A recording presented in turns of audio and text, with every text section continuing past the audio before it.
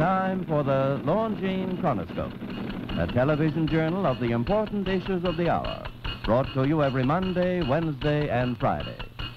A presentation of the Longines Whitnor Watch Company, maker of Longines, the world's most honored watch, and Whitnor, distinguished companion to the world-honored Longines. Good evening. This is David Ross. May I introduce our co-editors for this edition of the Longines Chronoscope, Mr. William Bradford Huie and Mr. Hardy Burt. Our distinguished guest for this evening is Mr. Bruce K. Brown, former Chief of Petroleum Administration for Defense. Mr. Brown, it's a great pleasure to have you with us tonight, sir. You're a distinguished member of the oil industry, and our viewers are interested in your problems. Now, first, sir, it's been in the news that the Turkish government has denationalized its oil resources, meaning that the Turkish government is going to turn over to private enterprise the problem of finding and developing its oil. Now, sir, how do you regard this particular bit of news? Is it hopeful? Well, I think it's very hopeful for the Turks. They have tried for 30 years through government bureaus to locate oil. I think they have 400 barrels a day against the need, perhaps local need of 15 or 20,000. Well, now, during the past 20 years or so, the trend has been in the other direction, hasn't it? That is, more nations have nationalized their oil properties. Well, I think that any little spots on the curve make a trend, but after all, there have only been two cases, Mexico and Iran. Do you think this will have any... South American countries have nationalized it, but they didn't have any oil anyway. They just talked about it. Would this have any significance so far as the Middle East is concerned? There seems to be a trend toward nationalization there. In other countries being more lenient about their policy toward foreigners coming in producing oil. Well, of course, the Turks are building a civilization, and they use a lot of oil. I imagine that's one of the things that affects their viewpoint. They have factories. They have automobiles. It's a little different to be oilless in a state of apparent economic advance and to be oilless when you don't have anything anyway. Do you anticipate that American companies will now move into Turkey and help them develop their resources? I think they will, yes. I think there'll probably be quite a lot of competition. Well, sir, now, the oil industry occasionally has its problems with government, and our viewers would be interested in this, sir. Do you feel that the industry is being harassed at this time by the government of the United States? Well, not by the government as such. In the domestic scene, I think that the industry is getting along all right. I don't think they would have any reason for complaining. Abroad, the state and the defense departments. Well, is there any agency of the government that is... Well, one that doesn't have any business abroad at all, the Federal Trade Commission, has been writing naughty stories and circulating them. But what's their complaint against the American oil industry? Well, I read the 370-page report they wrote.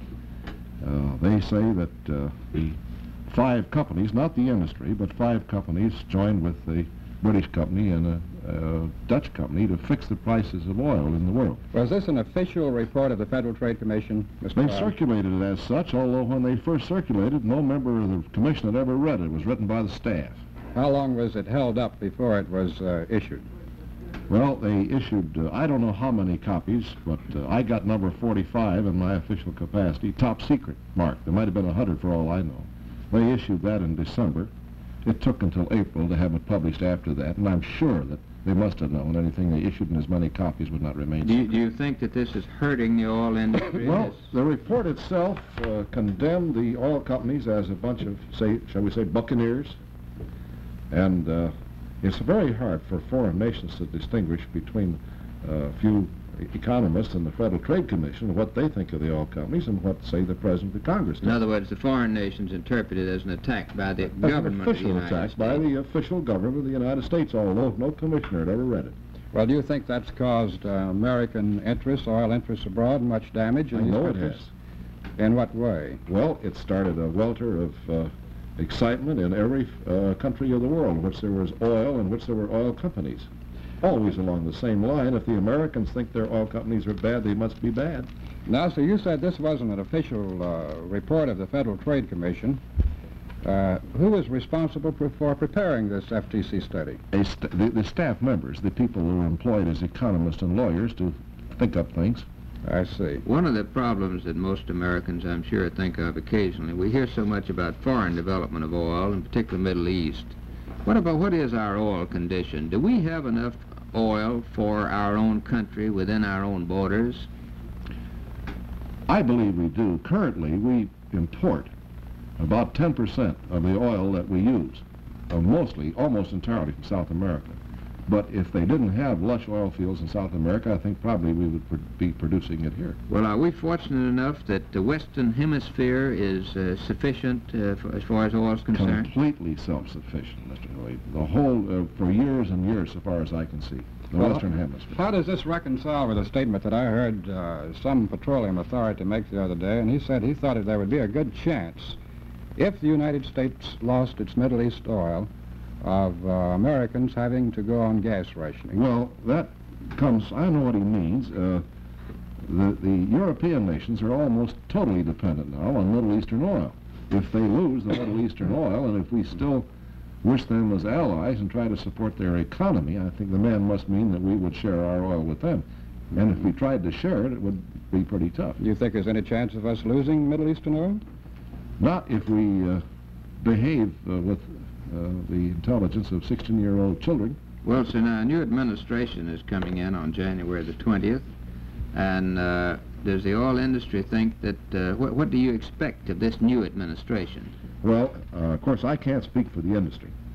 As an individual, and I hope an informed individual from the industry, my own feeling is that the new administration will be less belligerent towards business generally than the past administration. But I don't look for any particular change as far as oil is concerned. On this program recently, we've had people who talked about the great developments that are coming in atomic energy.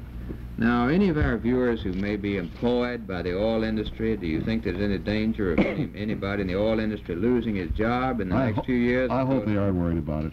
And that doesn't mean that I don't believe that atomic energy may not be developed. But after all, less than 20% of our oil is used to generate power for lights and heat. And the first development, and the only one I can visualize, will be for that. I can't conceive of 50 million separate atomic energy plants in automobiles. Automobiles would be too costly. Well, gasoline is pretty expensive. Some of us find it that way. And what's the prospect as to gasoline and oil prices? Are they going up? Oh, I'm sorry, sir, to have to correct you, but gasoline itself doesn't cost any more than 27 years ago. 27 cents a gallon, 10 cents a gallon at the refinery, 27 years ago and today. What's going up is taxes. Oh, I see. You're telling me now that the price of gasoline at the refinery is the same today as it was 27 years ago? Inflation hasn't affected it, in other words. Not as you, well, I don't know. I think it would have gone down probably. Yes, if it hadn't without been inflation. Everything costs more than it did. And I don't think the chances are too good for a drop in price, and I don't think the chances are too good for a drop in tax. Now, the gallon of gasoline that may cost 30 cents, only 10 cents of that is the price, is the cost of the gasoline at the refinery. The rest of it's taxes and transportation. Are we depleting our oil reserves at a very fast rate? Is there any chance of us running out of oil, say, within the next 10 years? No, sir. No? We are finding each year more oil than we use. A great deal has been said about the big oil strike in the Dakotas. Do you expect a lot of activity in that area? Yes, I think there will be increasing activity for years. It will be years, however, before it is developed to where it's as big an oil province as, say, Louisiana or California. Well, on this program last week, I recall, we had some discussion of the vast industrial development of Canada, including its oil development. Now, what about Canadian competition? Do you think that will affect the industry adversely? No, I don't think it will adversely. After all, there's a very narrow line that you can't find between Montana and Alberta. The Canadians are using more and more oil, and they're only producing a third of what they need now. What do you think about synthetic oil developments? In case we, after many, many years, did run out of oil, could we produce it synthetically? Yes, sir. So there would be plenty of oil today, yes, if the economics required it. Well, are we still looking for oil? Is wildcatting for oil going on widely in the United States now? Yes, sir. Until a month or two ago, we always experienced a slump this time of year. There were more teams out looking for oil and more drills drilling holes in the ground than ever before. Well, now, is that carried on principally by individuals, that wildcatting, or is it done by the major oil companies? Well, I would say principally by an intermediate group. The major oil companies do a lot of exploratory work, drill a lot of wells, but the majority of the discoveries have been by smaller groups, but not individuals. I mean, small companies or syndicates of several people. Well, there's a final question, Mr. Brown, about the people who work in the oil industry. How does their standard of living, their wage scale, compare with coal and steel and rubber and the other big segments of industry? It's much better than coal. It's much better than steel. I'm not too well informed on rubber. It's quite a high wage. Approximately what is the average hourly wage in the refineries today? In the refineries, I don't know as I give you an average, but I'll give you a typical one of a modern refinery, around $2.15, maybe $2.20 an hour. And do you have the same situation that you have in other industries? Do you have the industries organized, and also do you have is labor organized too? You have the big union and big industry? We have several different types of unions in the oil industry. We have AFL, CIO, and independent, but we do not have the big industry as steel. I mean, the negotiations by the companies have been independent. Well, thank you very much for being with us this evening, sir. The opinions you've heard our speakers express tonight are entirely their own. The editorial brought for this edition of the Longines Chronoscope was Mr. William Bradford Huie and Mr. Hardy Burt. Our distinguished guest was Mr. Bruce K. Brown, former Chief of Petroleum Administration for Defense.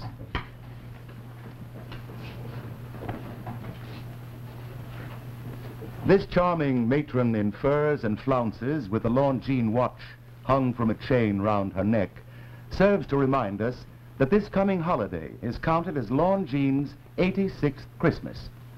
This year, more people throughout the world will receive Longines watches than ever before. More important, however, the Longines watches now at your jewelers are the finest ever produced.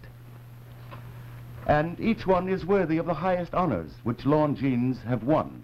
10 World's Fair grand prizes, 28 gold medals, and countless prizes for accuracy from government observatories. Every Longines watch is superlative in style, superb in finish, and unsurpassed for faithful timekeeping. A Longines watch is indeed the gift of great prestige, and unbelievably, you may buy and proudly give a Longines this Christmas for as little as $71.50. Longines, the world's most honored watch, the world's most honored Christmas gift, premier product of the Longines Whitnall Watch Company, since 1866, maker of watches of the highest character.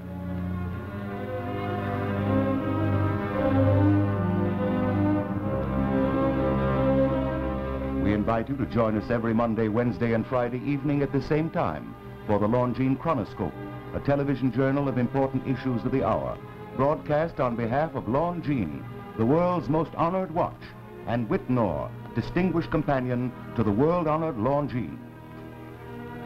This is David Ross, speaking for your regular host, Frank Knight, reminding you that Longines and Whitnall watches are sold and serviced from coast to coast by more than 4,000 leading jewelers who proudly display this emblem, Agency for Longines Whitnall Watches.